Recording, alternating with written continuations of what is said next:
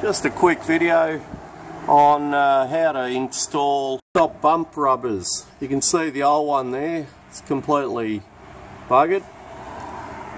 And they just slip on over this little pin here between this arm on the rear suspension.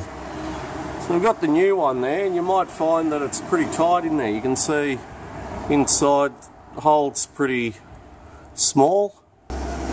So what I do, so I found this 3/4 drive socket, and that fits just snugly in there. It'll slide out easily. And I've got this short extension here.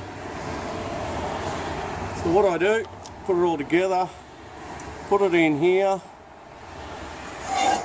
and then I've got the old trusty tie lever. Just swap arms.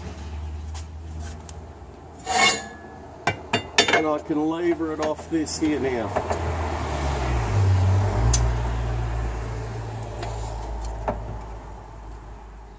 And there we go.